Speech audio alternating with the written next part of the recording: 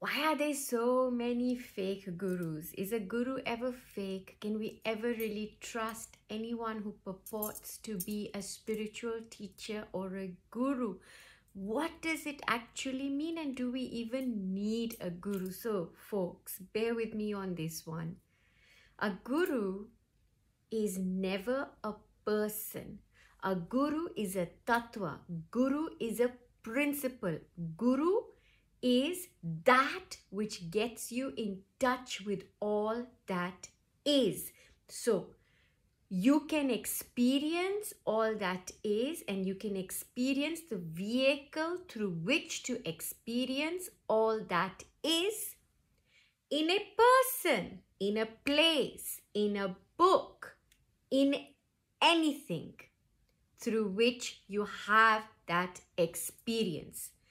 The moment we get entangled with the attributes of the vehicle, such as the personality, such as the unique karmic blueprint of a spiritual teacher, of a guru, then you are no longer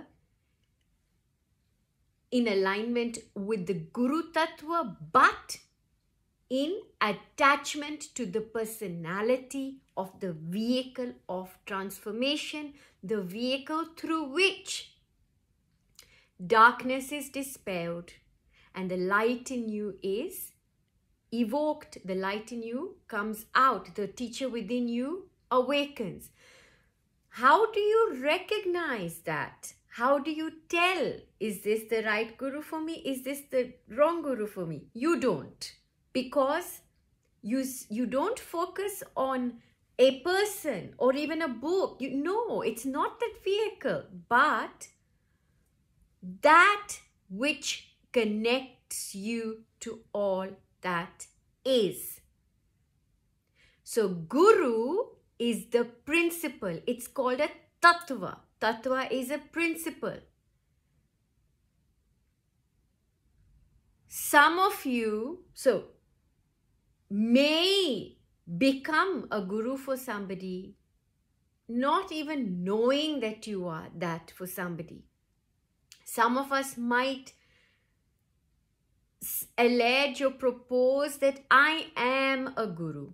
So we can say, I am an awakened teacher, or I am a vehicle through which your own awakening can take place, but I am not the guru.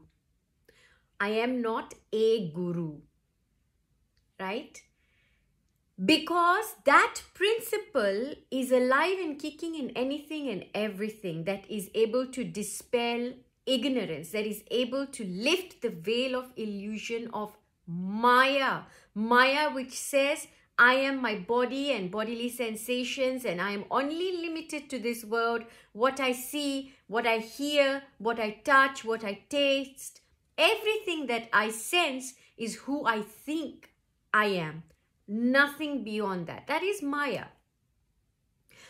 So when we are able to dispel that, and we are ourselves able to gain clarity and see things just as they are, that's when you are now in touch with the Guru principle. That Guru principle inside of you is awake, which is why, if you are new to this channel, in my previous posts I have always reiterated that once you undergo a spiritual awakening in which there is a paradigm shift of consciousness that takes place, so that other dimensions of you beyond the mind, the emotion, the thought, all of this, these are also other dimensions of us. These are also other facets and aspects of us. But with an awakening, you open up to supra consciousness. And hence, your inner teacher awakens. So, we can listen, we can hear, we can read, right? And as you are now awake and the teacher in you is awake, you will know, right, what is and what is not.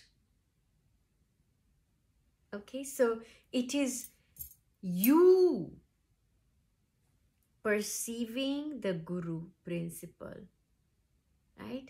Now, some of us may not be perceiving the Guru principle, but may be perceiving an alternative way of life or mindset that feels good, that feels like it's the right thing, and actually that may be that we are either escaping from something in our reality, right? So this is where we're now seeking.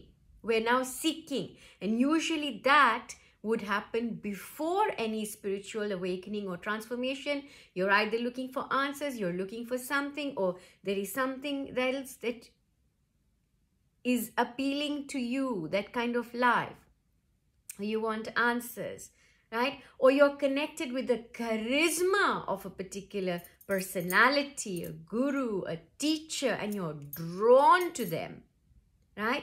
Now, it can start as being drawn to something, which then eventually sprouts into an awakening. So we may start off for all sorts of reasons, but eventually, when that principle, the Guru Tattva, is awake inside of us, then there won't be any moment that you don't have awareness, that you don't live from consciousness, so that your day-to-day material 3D life, you have more energy, you have so much more, it becomes so much more, because you can see that Guru Tattva is alive. Lots and lots of love. If you have any questions, you want to share this, please do. You want to comment, please do. And let me know what your own experiences are. It's a very big topic. We have touched upon the Guru Tattva in previous posts. Remember, the Guru Tattva can be carried by any messenger. That messenger doesn't have to be a person, right? But the Guru Tattva doesn't make the messenger the Guru. We can be an awakened vehicle, awakened teacher, but Guru Tattva is a principle. So much love. Take care.